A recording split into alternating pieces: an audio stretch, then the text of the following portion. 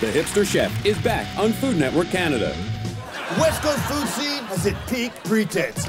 The gastronomy is gastronomical. Everybody wants in. And real estate prices are as high as my food prices. I can't downsize my kitchen, so I have to downsize my home. I've joined the tiny house movement.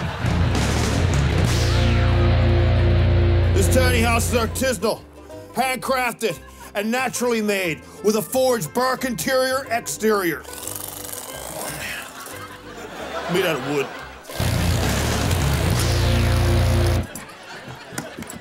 Ow! Chef, what are you doing? I can't take this anymore. This place is so small. You put the key in the lock and hit me in the ass. Hello? A tube and I cohabitate. Come, explore the small plates of houses. Get out of the way. Yeah, come in. Lots of room. Oh, you're so basic.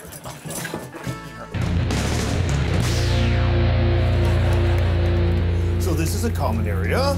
And this is the foyer, and this is a little nook I like to use as an office. What are you doing? What are you doing? Get out of my office. I was trying to wash my hands. A chef needs cleanliness. A chef needs order, okay? And I will live as chef chooses to live. But there have been some challenges. Do you mind? I'm trying to eat. Do you mind? Who eats their breakfast in the washroom?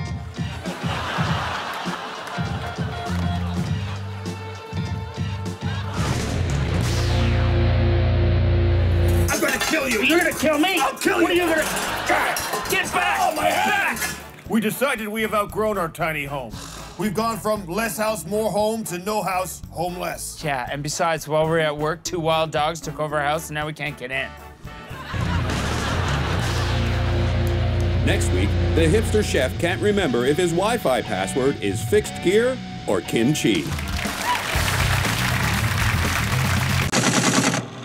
Catch all the latest from this season of 22 Minutes. Subscribe to CBC Comedy right now, and then watch that.